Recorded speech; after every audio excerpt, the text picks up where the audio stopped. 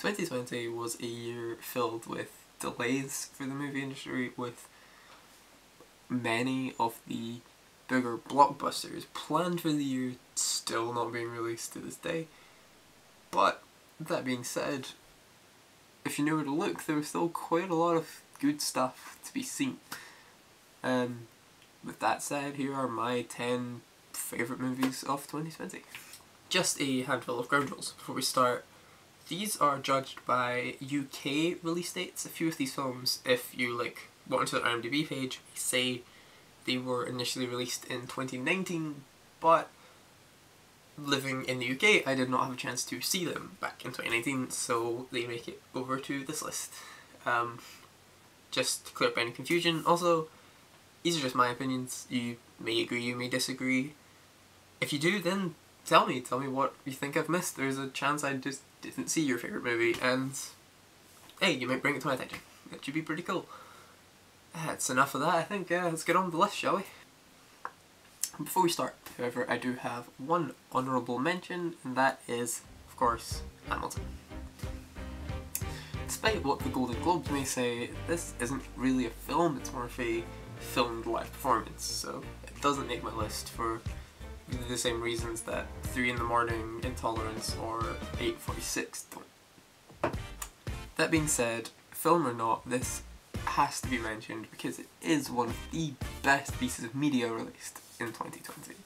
To have such a wonderful show finally accessible to the wider public, and to present it with such great direction and editing on top of the already incredible set design, costume design, music and performances that made this such a huge hit back in 2015. Just know that if I did pull the Golden Globes and just sort of squinted and pretended this was a film, it would be incredibly high on this list.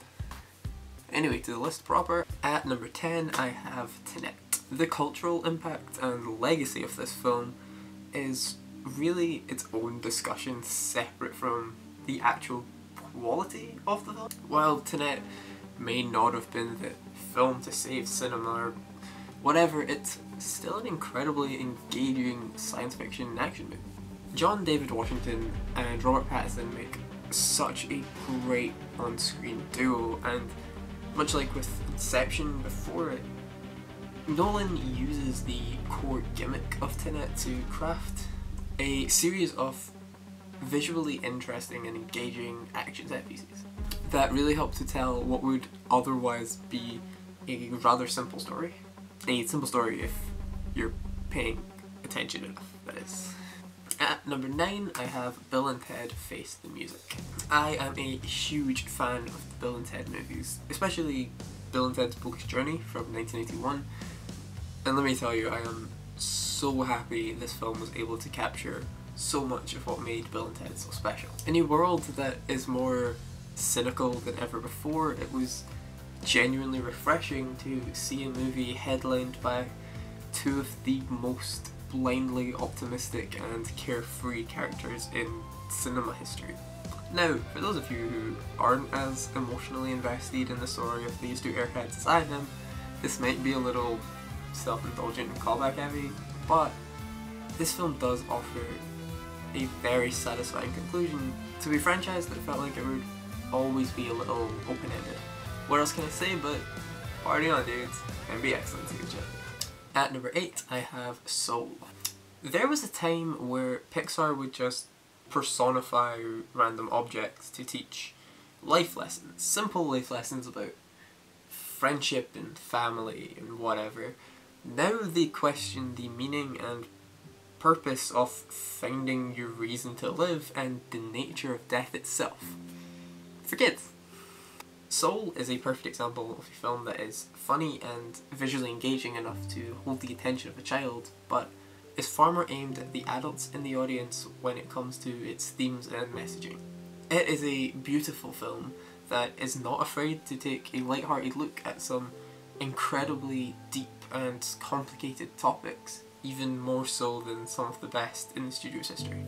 Now, I didn't do this on purpose, but at number 7 I have The Trial of the Chicago 7. Aaron Sorkin found his niche a long time ago, and he will continue to bring us incredible screenplays about real-world remarkable people, and I will continue to sing his praises for it. Chicago 7 is uncompromising in its retelling of this famous story, never at any point allowing the audience to debate what really went down or who was really in the wrong here.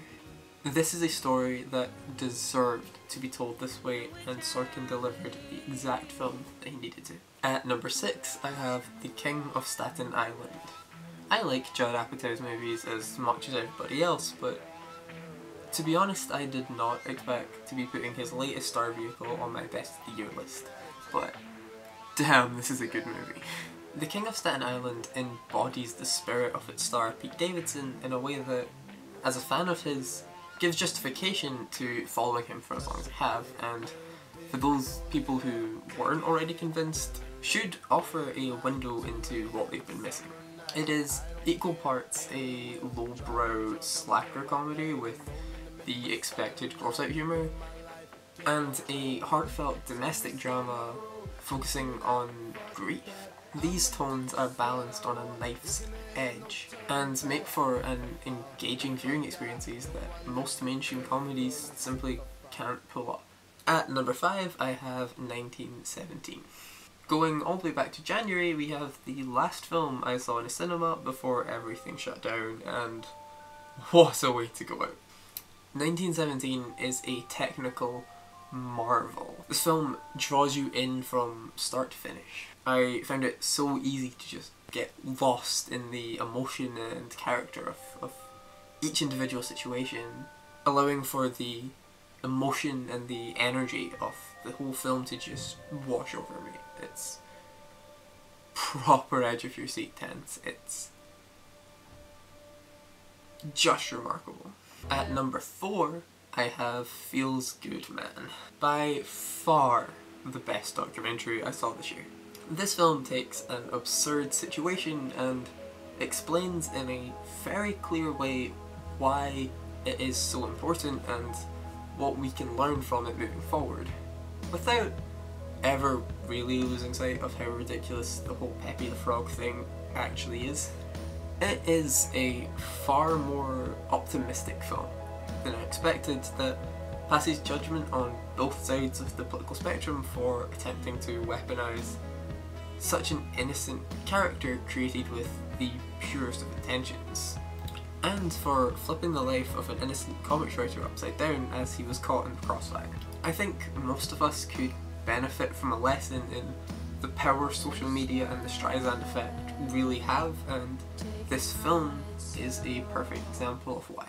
Moving into the top 3, it was incredibly difficult for me to separate these movies, so pinch of salt when it comes to the rankings really, but at number 3 I have Parasite. Do you really need me to tell you that Parasite is a masterpiece? I mean, this is one of the best constructed movies I've ever seen. Bong Joon-ho is able to craft a perfect scene in a way that very few filmmakers have ever been able to achieve. And with Parasite, he is able to push those skills to their absolute breaking point. This film messes with genre so perfectly, leaving the audience to question every single small, minuscule little detail. There are no heroes, there are no villains, there is only circumstances. Now at number 2 I have Uncut Gems. This may be the antithesis to Parasite, as the Safdie brothers have a far more aggressive and visceral approach to filmmaking. This movie perfectly captures the feeling of stress and anxiety in a way I don't think I've ever seen from a film before, making for an incredibly intense experience that never once takes its foot off the gas to let the audience breathe. Match all of that with a genuinely great lead performance from Adam Sandler, of all people, and you have one of the most engaging and interesting films of the last year. But with all that, my number 1 had to be Jojo Rabbit. It seems that the more famous Taika Waititi gets, the stranger his indie efforts need to be. And with his latest feature, he is the most off the wall he has ever been. Half loud, hilarious, satirising of fascism, half genuinely heartfelt play to human decency and connection.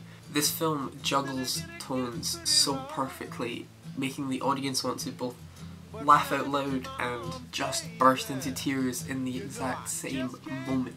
This film left me with a profound feeling that whatever the world would throw at us in these next few years, we would get past it as a species in the way we always have before.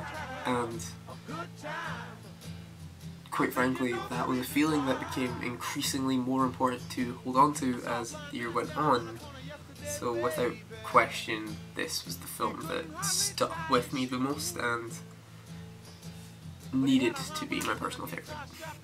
There you have it, guys. That is my 10 or 11 kind of favourite films from 2020. Tell me what I missed. Tell me what you loved. Tell me if you disagree with me at all. Follow me on Instagram, Twitter, Letterboxd if you want to. You don't have to.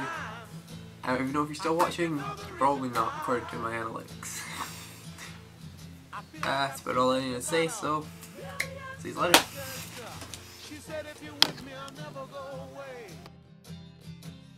That's when I stopped and I took another look at my baby. She said if you're with me, I'll never go away.